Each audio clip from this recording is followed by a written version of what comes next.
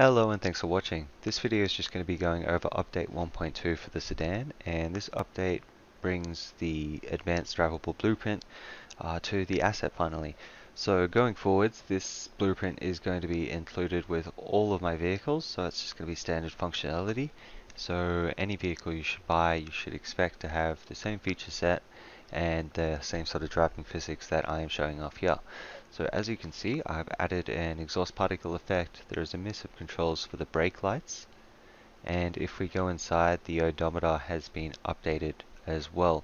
So there's a new texture, and there's also odometer pins now that are separate models and controlled by a separate blueprint component, and it will give us an accurate miles per hour and an accurate RPM. And the fuel gauge itself is just static, but it serves as a great starting point. So if you wanted to set up the fuel gauge as well, you absolutely could. And for survivor games, I think that might come in handy. So we also have a steering wheel, and there is a gear stick as well. So the steering wheel is animated, and the gear stick has a 6-phase animation system. So it has gears 1 through 5 and also a reverse gear that it will animate to, and that happens as the RPM is dipping and changing as well. So it's quite a convincing effect when you have everything moving together, and it looks quite good when you're in first person or third person as well. So not only that, the boot and the hood of the car can both be opened and animated, as well as all of the doors. And the wheels themselves are physically animated, so they will move at the correct speed for the vehicle as it's moving along a surface, and they will react to the weight of the car, as will the body, and have physics and be able to turn and animate as well.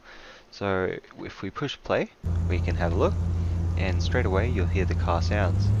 So basic car sounds are included. There's no tire screeching, it's just the engine sounds, but there is an idle and acceleration sound that is blended together in the Q file to make a pretty convincing effect.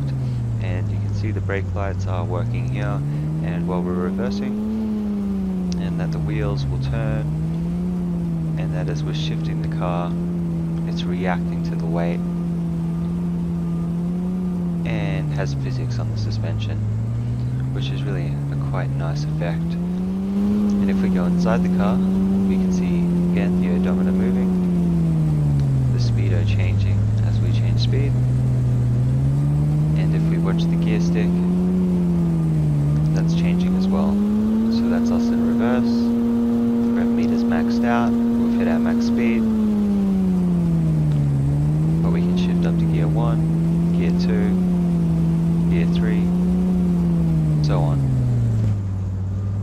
Now if we push 1 and 2, we can open up the boot and hood of the car, and there's a full engine in there as well.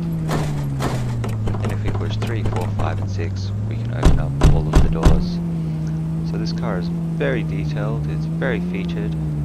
Not only this, it's still got the blueprint interactable, so if you haven't seen any of the other features or functionality that come with this vehicle, I highly recommend it. The bottom of the car is modelled as well, and there are a lot of different variations, including overgrown and mossy, that are included.